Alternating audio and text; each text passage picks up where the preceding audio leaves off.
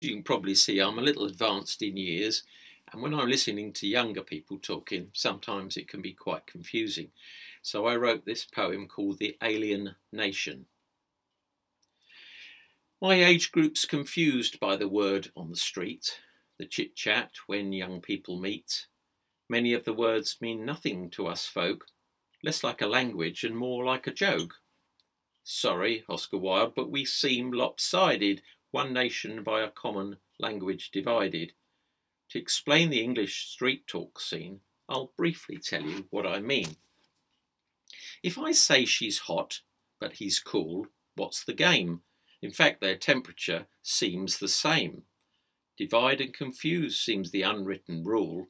I find myself lost, an uninformed fool. Cops are feds, blue bottles are history. Most of these words just seem like a mystery. Am I bothered? Well, I suppose I am. Street talk leaves me in a bit of a jam.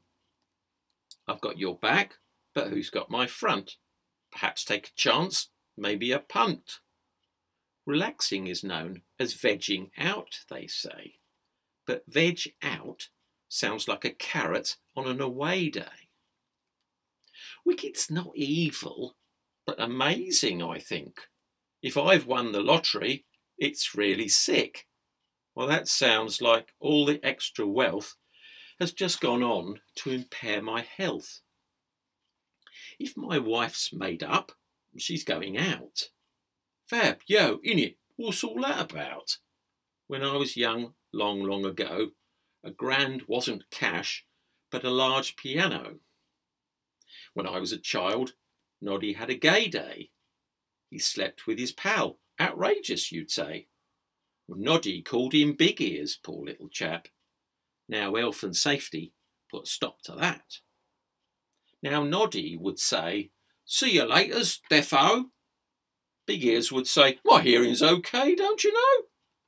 Social media is yet another street. Shouldn't a Twitter comment be a twit, not a tweet? Well, fit, gutted, massive bro, innit? Says the well-informed youngster up to the minute. My final thoughts, I must add in vexation, is we all seem part of an alien nation.